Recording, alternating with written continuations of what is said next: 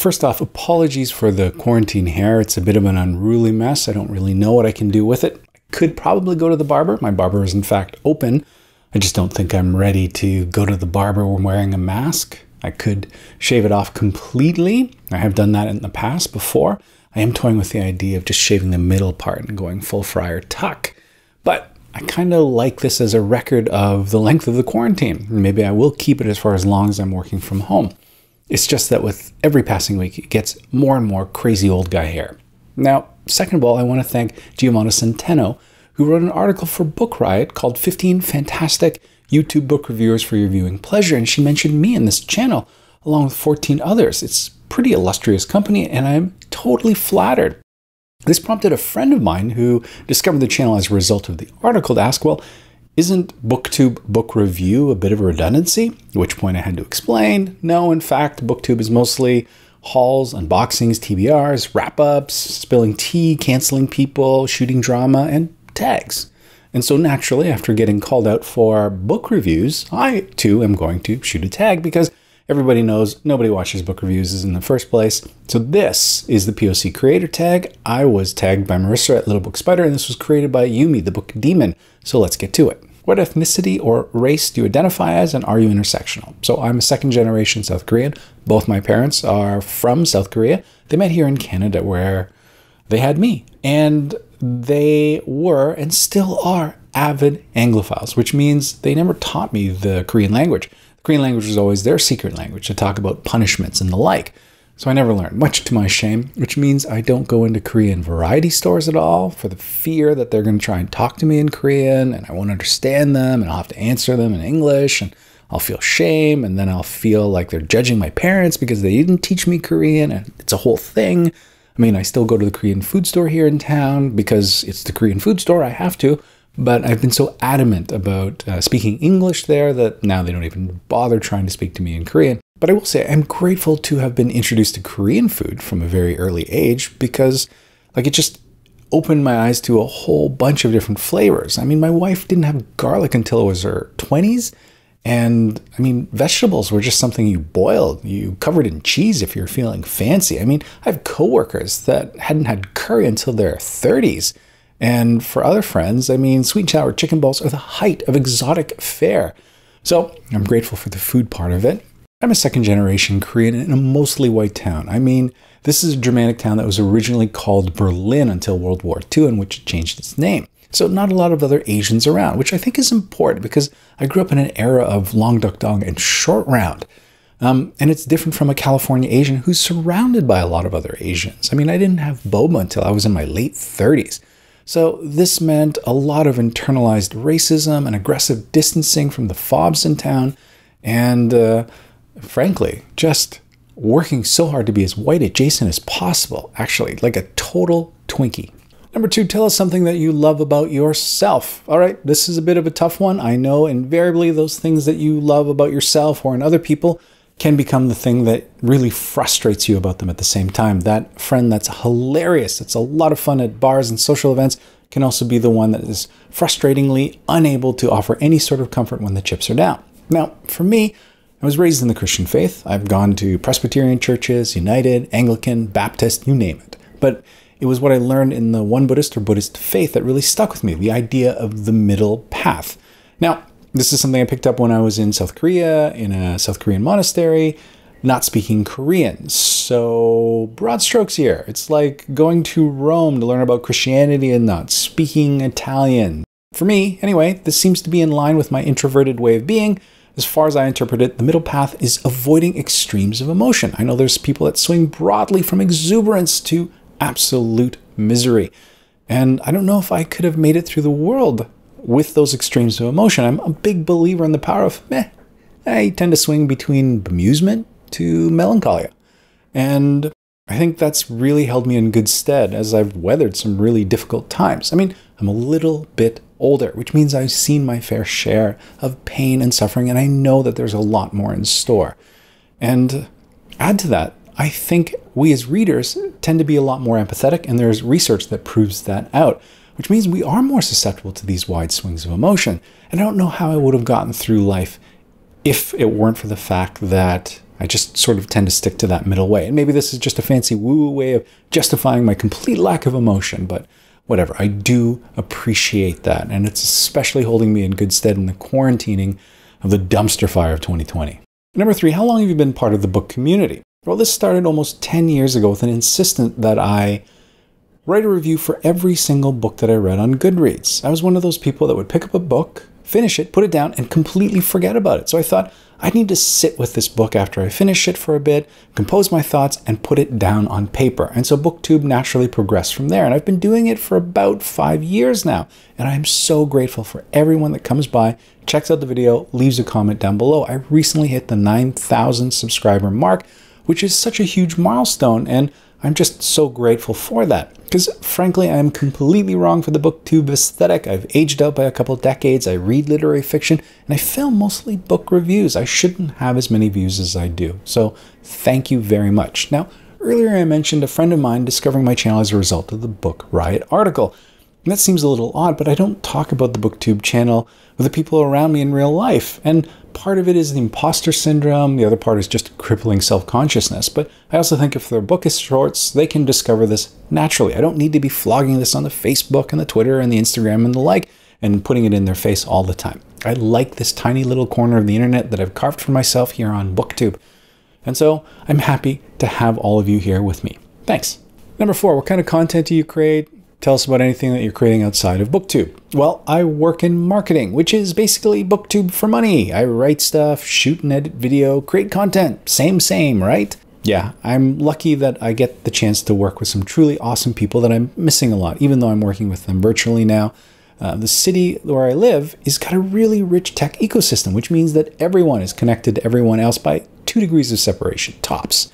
And that also means that I have the good fortune with some of my coworkers now of having worked with them with as many as 3 other jobs in the past, which probably also speaks to how old I am. In any case, I am just grateful to be able to do what it is that I do. Number 5, what is your favorite genre to read? Well, I'm all about the literary fiction, which really isn't a genre. I mean, I will read sci-fi. I dive into horror occasionally. I will mess with YA as well. I don't read a lot of fantasy or romance, but I don't exclude them. Love comics, graphic novels. Try and pick them up whenever I can get my hands on them. But really, I am all about the award long lists, the Giller Prize, the Booker, the National Book Awards, the Tournament of Books. I mean, literary fiction, I guess. And I will absolutely pick up any book written by a Korean, translated or otherwise. And I have to say, 2020, the list of translated Korean novels that are out is huge. My super secret TBR list has gotten quite big as a result. Can't wait to dive into a lot of those. Number 6, what are your top 3 favorite books?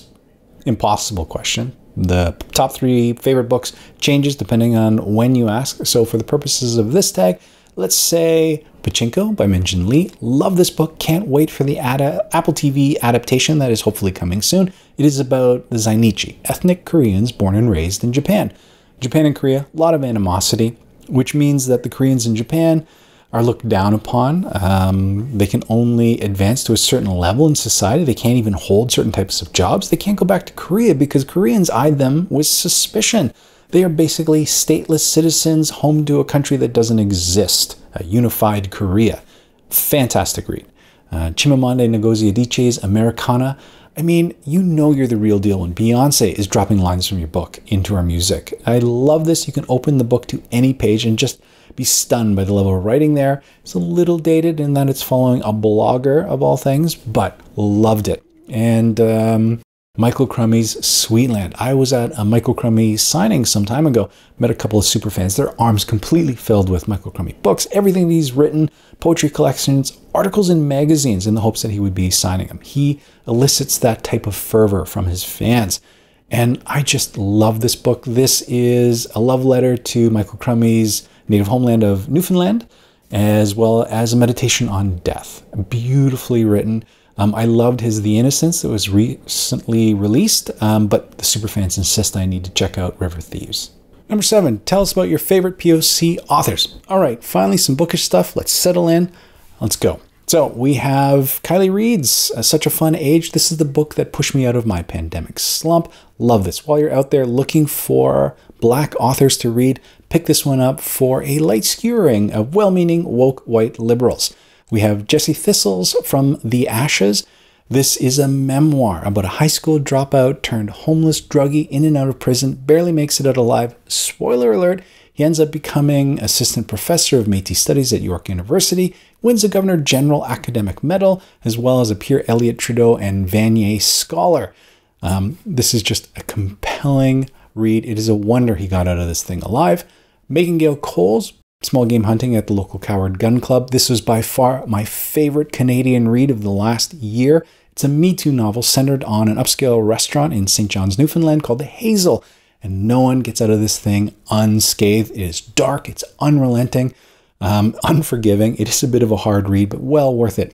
I admit I stumbled a little bit at the beginning. It took me a while to settle in, but once you do, it's full throttle all the way through. Ian Williams' Reproduction, one of my favorite readings from the last year. This from the Giller Award-winning novel. Williams got on stage and decided to, for his passages to read, pick the section where one of the preteen protagonists imagines a spermatozoa going to impregnate an egg, and the ensuing dialogue that happens, as well as various impregnation scenarios that involve tic-tacs, doorknobs, and belly buttons. Just the perfect choice for this award-winning novel, and it proves that I love poets who decide to write novels. A Place for Us by Fatima Farhin Mirza, debut novel from a 26-year-old that just blew me away about a Muslim family trying to make their way in America post 9/11.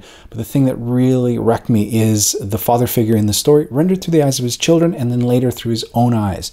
This coming from a 26-year-old just completely wrecked me. So good. Severance by Ling Ma. This has been getting a lot of play as people have been looking for pandemic apocalyptic reads. So in this case, the Shen fever also originates in China, traps people into familiar routines. So you end up setting the table over and over again until you die, or trapped in a resale store folding clothes over and over. So come for the zombie apocalypse, but stay for the examination of capitalist culture and surviving while being othered. IQ and Righteous by Joe Ide. I read these two back to back. I was listening to an interview with Joe Ide recently talking about his frustration having written dozens of screenplays, none of them getting picked up, so he decided to switch gears and start writing a novel. So this is basically Sherlock Holmes in the hood. Isaiah Kintabe, or IQ, and his sidekick Dodson solve crimes in East LA. Joe Ide grew up in East LA, so he nails the language and vernacular down. Ironically, this novel has gotten picked up by Snoop Dogg to executive produce and will hopefully be turned into a TV series. Goodbye Vitamin by Rachel Kong. It's a bittersweet Alzheimer's novel. We meet Ruth, our 30-year-old protagonist, sitting alone in her apartment that she's supposed to share with her fiancé. Except on the moving day, her fiancé announces that he's staying at the old apartment with his new girlfriend, so she finds herself there alone, decides to go home for the holidays, finds out her dad has been having a few memory lapses. Sounds super fun, I know, but it's basically a year in the life, early stages of Alzheimer's, really just sort of bittersweet and melancholic. Perfect. Loved it. Dexter Palmer's Version Control. This is a smart time travel novel that's not trying to impress you with a timey-wimey bag of tricks. It is much more a thoughtful examination of relationships, race, and big data. And frankly, this is one of those books that gets slept on. I don't know why it doesn't get mentioned more when we're talking sci-fi written by Black authors. Fantastic read. Private Citizens by Tony Tudor Tamudi. I absolutely love this book, so much so that as soon as I finished it, I picked it up and read it from the beginning again, just so I could get on the same level as the meta-awareness of the novel itself. I mean, it is such a debut novel filled with ideas, and it preemptively acknowledges how on the nose it is to be writing about a bunch of millennial screw-ups before you can bitch about the fact that you're reading about a bunch of millennial screw-ups. So good. Shelter by Jen Young. This is family drama as tense thriller featuring the Cho family. This is dark, heavy stuff, and it has one of those main characters that you just frustrate you to no end. You find yourself wanting to throw the book across the room like repeatedly because he just drives you so crazy. But then you pick up the book because you can't stop. It is so compelling. You can't look away. Science Preceding the End of the World by Yuri Harara, translated from the Spanish by Lisa Dillman. This is a slim novel, barely 100 pages, that follows migrants as they travel from Mexico into the United States, slips between reality and myth. Dillman would win the Best Translated Work of Fiction award in 2016, well deserved for this particular book. Where the Air is Sweet by Tasneem Jamal, a local writer, 5-star read. I love this. It is basically about the expulsion of 80,000 Asians from Uganda during the reign of Idi Amin, following a single family as they try to rebuild their life in southern Ontario. And it's just one of those books that you want to put into people's hands and tell them to read. It's got less than 500 reviews on Goodreads, and frankly, that is a crime. This thing is fantastic. Well worth checking out. Day Trippers, a graphic novel by brothers Fabio Moon and Gabriel Ba. The artwork is beautiful and colorful, and the story about these pivotal moments in life. Well worth checking out. I discovered this one as a result of Gabriel Ba's work on the Umbrella Academy, which is also fantastic, and the Netflix TV show coming in for its 2nd season soon. Well worth checking out as well. Paul Beatty's A Sellout, a hilarious read. It's basically the story of our black protagonist awaiting trial as he's trying to resegregate his town of Dickens in the south side of Los Angeles with the help of the last little rascal, Hominy Jenkins. I mean, what more needs to be said? Number 8, where can we find you outside of YouTube? It's all over the map, really. I'm on Twitter, but that's really locally focused, my ambient news source. It's where I go to find out why the power's out in my neighborhood, or to find out that there's a new bakery opening up downtown. Clearly, I am doing it wrong. I should be on the Twitter there, monitoring booktube drama, issuing cancellations, and making sweeping hot takes. Instagram, also all over the map. Yes, I do post pictures of books, but a lot of booze and cigars and the occasional houseplant, really, and I post there about as frequently as I do here on booktube, which is not a lot, so I'm frankly doing social wrong, but that's where I am elsewhere. Not to mention the Discord. All of these links are down below. Number 9, shout out some awesome POC creators. For this, I'm going to focus on podcasts. I consume a lot of them, and these are some of my favorites from POC creators. We have Code Switch from NPR. It's talking about race, hosted by Shireen Marisol Meraji and Gene Denby. A recent episode is talking about why Black Lives Matter now, as opposed to Eric Garner in 2014 and Philando Castile in 2016. Another episode talked about the myths that families tell about themselves and their ancestors, and how dark and troubling that can be when we're talking about Black lives going back a few generations.